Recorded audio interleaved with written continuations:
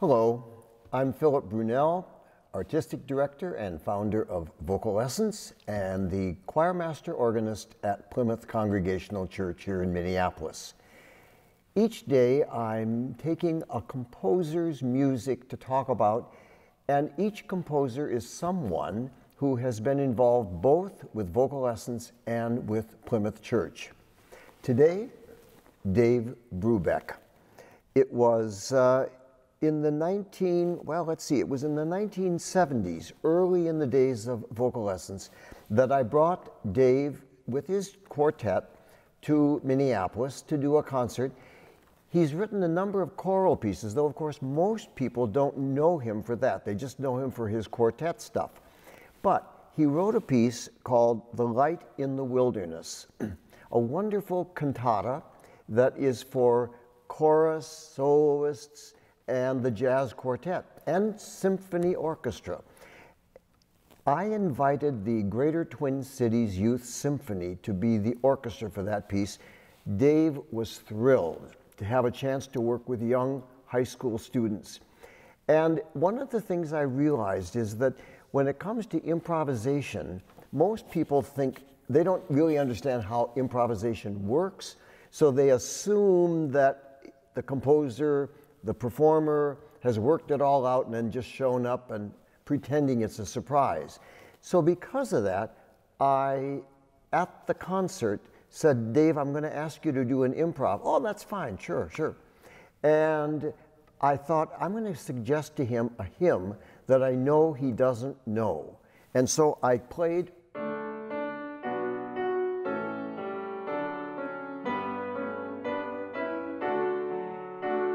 Holy, Holy, Holy. He said, oh, that's a really nice tune. I never heard that. I said, go for it. And he sat down at the piano and did an improv that dazzled everyone. And I said afterward, now we're going to do his Light in the Wilderness. And there will be improvs there, and they will be things that are brand new, because that's the nature of what jazz often is. Dave was born in 1920. Passed away in 2012. He went to the College of the Pacific planning to major in zoology.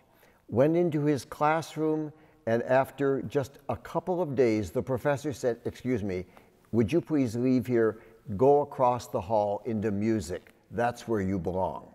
And so he did. In 1942, he was drafted. He went into the Army and created one of the first racially integrated bands in the Army. In 1951, he founded the Dave Brubeck Quartet. So this wonderful man, who was a generous, kind, dear soul, composed a lot of music for choir. And the piece I'm going to play for you is just part, it's for choir. It's of a piece called La Fiesta de la Posada, which was his Christmas piece. He grew up in California and he loved Mexican music and the whole thing that went around with the instruments there. So this piece, in its original form, the way we've done it with Dave, involves a jazz quartet and a Mexican group of instrumentalists. This is one of the movements from that piece. It's called Behold the Holy One. And of course, one of the things Dave loved was to switch rhythms around so that it wasn't just in a straight 4/4 all the time. So this piece is all in 7. So you get 1, 2, 3, 4, 1, 2, 3, 1, 2, 3, 4, 1, 2, 3.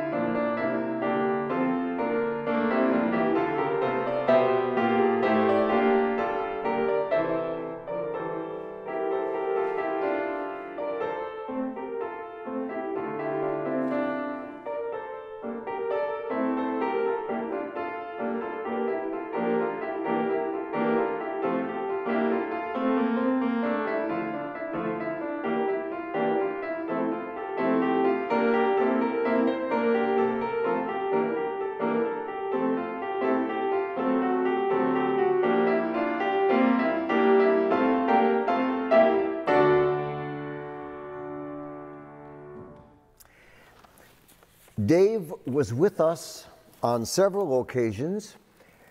In the 1980s, we were at O'Shaughnessy Auditorium, and he wanted to perform a piece of his, again for orchestra, singers, and jazz quartet, called To Hope, which was a time in which he was looking at texts that had kind of an eternal feeling and would go back even to the Gregorian chant idea that had been very prevalent in music in the Middle Ages.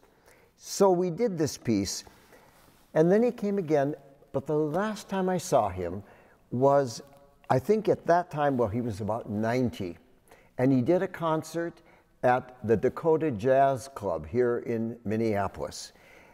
It was amazing to see this 90-year-old man, a little unsteady on his feet, walk to the piano and sit down. The unsteadiness was over. When he started playing, it was like he was 20 years old, and it was amazing, thrilling, and heartwarming.